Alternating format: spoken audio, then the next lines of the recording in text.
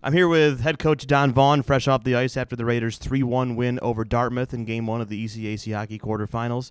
Don, typical playoff game to start, tight checking, not a lot of chances either ways for the first 36 minutes.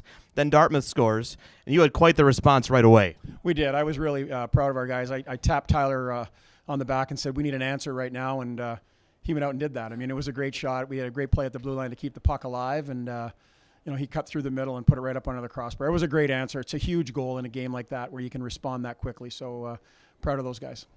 Then relatively early in the third period, fittingly at the 5:13 mark on Colgate Day, John Lidgett puts you guys ahead for good. Nice play between him and Gudge to get that go-ahead goal. It was. I mean, Lidge had a chance to stop the puck right in front of our bench on the red line, and he let it go, and I was wondering why. And then Gudge picked it up just at the blue line and made a great drop pass to John. And John played well at Dartmouth. He had 2 goals there, and he had another great one tonight, and he almost had a second one that he rattled off the kid's cage. So happy for John. He's as a senior, these games mean so much to him, and he's really bringing it for us right now.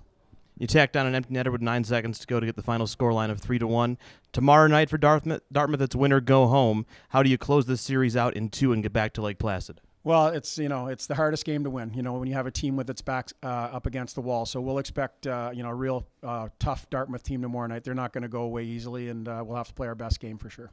Well done. Best of luck tomorrow night in Game 2. Great. Thanks, Kenny. And we welcome in John Lidgett after Colgate's 3-1 win over Dartmouth in Game 1 of the ECAC hockey quarterfinals. John, must have felt good to score the game-winning goal there in the third.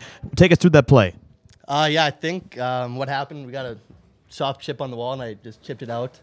Gudge made a great play, brought it to the zone, and then a couple defensive guys went to them, left me open. Gudge made another great play, and I was able to put it home. I'll ask you the same question I asked Coach before I let you go.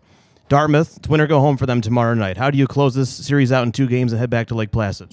Yeah, the hardest thing is always to shut teams out, especially backs against the wall. Any sport, you always hear that. Anytime, elimination game is happening, and I think the mindset tomorrow is just we got to play better than we did tonight. We're not totally happy with what we did tonight. I think there's a lot more in the tank for us, and I think our team, we're a veteran club, and we know how to close things out. So tomorrow we're going to come out hard and expect a hard battle from them.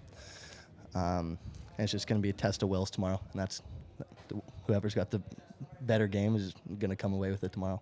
We'll see how it goes tomorrow, John. Congratulations on the win tonight, and best of luck tomorrow. Yeah, thanks a lot, Kenny. He's John. I'm Kenny. Thanks for watching ECAC Hockey Quarterfinals. We'll see you at 7 o'clock for Game 2 tomorrow. First 500 fans get a free one of these. Rally towels available at the marketing table. We'll see you then.